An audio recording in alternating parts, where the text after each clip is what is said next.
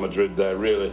And he turns up on the big occasions. He's one of those players who seems to thrive on the big moment, and you just can't sleep on him, because you can have a game where maybe Real Madrid are keeping possession a little bit, Modric is dictating the tempo, and then suddenly Benzema's on the move and on the prowl inside the box. So he's an absolute classic striker. He's the kind of striker who scores and thrives in Champions League games. We've seen players like that before who can maybe cruise through domestic seasons and then really deliver in the big moments, and he's done that time and time again. It's an interesting time we're looking ahead to, Andrew, because I mentioned before that there has been changes in personnel. One of the massive changes that we're seeing in this fixture is that Rudiger is now playing on the other side. Chelsea, they've missed him so much this season, and that steel, that resolve that they usually have missing has now gone to Real Madrid, and it has helped them. Yes, in the games he played, he has been really immense, because again, the characteristics that he brings, it's a defender who loves to defend. He loves a battle, he loves a physical challenge, and he loves keeping the ball out of his goals, which are huge qualities to have as a defender. The way the football is played now is not just passing and organizing. You want to have those defenders who want to get the ball, and he's a front-footed defender. He's not going to wait on you to come at him. He's going to try to initiate or be proactive. So. And it's a bit of surprise in regards to Rudiger now, because we're hearing that he's not in the starting lineup. We're going to discuss in detail as to how that will play out for Real Madrid a little bit later on. But as we transition to Chelsea, Simon Evans, they seem to have a little bit of luck in changing managers mid-season, and then they go on to win the European Champions League. It has happened with Matteo, and it happened with Tuchel, of course. The firing of Graham Potter, I suspect we can all agree that it was the right decision. How do you think this will play out now with Frank Lampard at the helm? Is that the right decision? Well, it's a convenient decision, isn't it? I mean, they're basically just filling the gap till the end of the season. And the bonus for Frank Lampard is he gets a shot at the job again. I mean, no matter what anyone says about them looking for other coaches, which they undoubtedly are, and about Lampard really being just a stopgap solution, if they can't win this game tonight and they can knock Real Madrid out of the Champions League in the return leg, then people are going to start talking about Frank Lampard getting his job back. There's absolutely no doubt about that. That's the way this crazy business with managers goes. So, and you look at the Chelsea's lineup, and you look at that midfield they're putting out tonight: Kante, Fernandes, Kovacic. That's a top Champions League midfield. It is. We're talking about a team that's been struggling in the Premier League. And Raheem Sterling and João Felix up front. But Simon, we're not playing Football Manager here, right? And that's the issue. They had so many players in the squad. They didn't even have space to hold all of them, and there has been contention there. So, yeah, of course, their names look fabulous, but can they play together? That's a big question, Simon. Yeah, but you find sometimes that when you come into these big games like this, where the pressure is really on, where you have to be 100% focused, where they're the underdogs, that somehow it does gel together. You find something. I mean, managers save their jobs by suddenly finding something when a player's injured and they have to adjust their formation. And it's exactly the same for a new man coming in. So there's no reason at all why this really good group of players that Chelsea has, I mean, you look at that starting lineup and you think, yeah, they should be Champions League quarter-finalists. But they just haven't been showing that at all. And maybe Lampard is lucky and he stumbles across the right formation and it just clicks for him. Yeah, that's the hope I suggest. But Juan, what have been these on-field issues that Chelsea's having? Or is it just about, the usual heart and determination and they're not gelling together and all that jazz? What has been the issue for Chelsea? Well, for starters, having so much confusion at the managerial standpoint at times. Graham Potter, as much as his intentions were good as a manager, just really couldn't find or really didn't understand or was trying to look to implement his system with players that really didn't fit in. It's a combination of a lot of things. I can't go and say that one reason was the sole reason for Chelsea's basic debacle in the Premier League and success in the Champions League.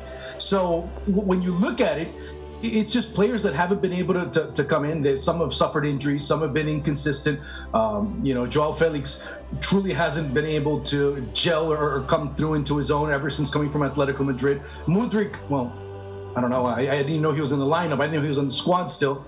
But when you look at these types of players and how they've come in, you see the emergence of a player like Enzo Fernandez, and all of a sudden Frank Lampard says, I have a leader for the future.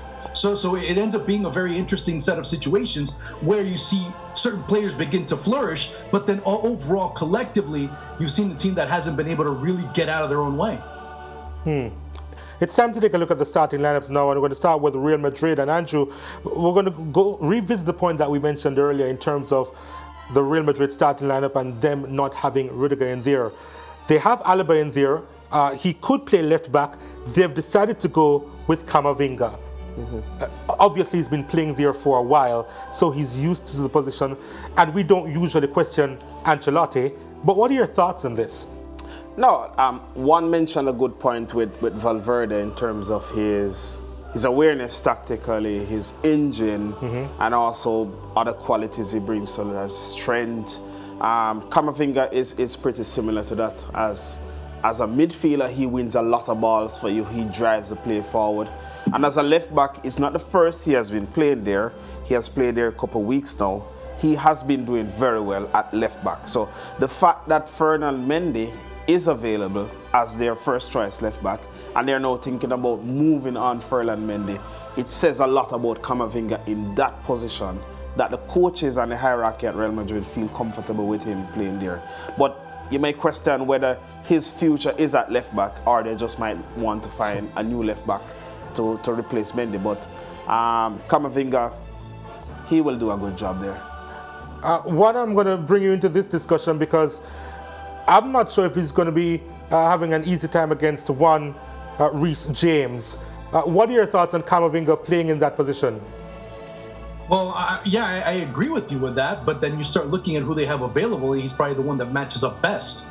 It's not about who ends up playing best. It's the one who ends up playing, I guess, not least worst, because it sounds kind of derogatory, but it's the one that matches up the best and can try and neutralize the imposing threat that is there. Not only that, Camavinga can also push up a little bit more, basically making it, from a numerical standpoint, a little bit more even, dropping back Valverde whenever he has to be in a more defensive function. So you end up having about the same, you have sometimes 5 players in the middle to kind of match up what Chelsea's doing in order to flood the midfield. Yeah. So it's not just him playing low alone as a left back. Yes, he's going to go on the attack, but defensively he can defend a little bit higher and try and neutralize Reece James on that sector. All right, let's take a look at the Chelsea starting lineup now. And you did mention the 5-man midfield that they do have Wanarango, including the likes of Chilwell, Kovacic, Fernandez, Conte, of course, recently returning to the starting lineup, and James. Simon, your thoughts on this Chelsea lineup? Yeah, I like it. I mean, I like it on paper. I mean, you know, this is exactly what we've been talking about. But I mean, that 3 in the midfield is outstanding. The 2 wing backs, if they're fit and ready to go at their maximum potential, offer a real positive for Chelsea in this game. Because when we look at English teams against teams from Spain and Italy in the Champions League in particular, it's the ability of those wing backs that we see so often in the Premier League, powering forward, turning from defence into attack, that is really one of the big pluses for Premier League teams, and Chelsea have 2 very good ones then. I mean, I'm a little bit looking at the attack as perhaps the weak point of that side, because, you know, neither of them have been in great form. There's not much of a physical presence there if they need an out ball. But, you know, it's a Chelsea side that should be competitive. I mean, it could, well, as I say, it comes down to one of those crazy situations. We've got a new manager coming in.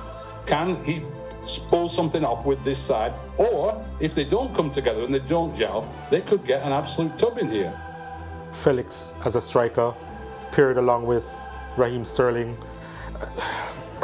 Do you see the goals coming from either of them? Because they have to be playing in a particular style for them to really get involved in this game. And with a 5-man midfield behind them, how do they play with them? They have to play connected, so it can't be that Felix and Sterling are isolated and you play long balls up to them. That won't work. They're too small in stature players. So Chelsea will have to build the play or play in areas like the channels where Sterling can be the one who runs into more being a typical winger player playing centrally. But earlier I mentioned, just to digress a little bit, this is a consequence of planning. Like you bring in all these players and you tell somebody to figure it out. It's not as easy as that. There has to be a blueprint, a template, and you find the players to fit it. So that's the situation they're in now, where there's no consistency in terms of game model.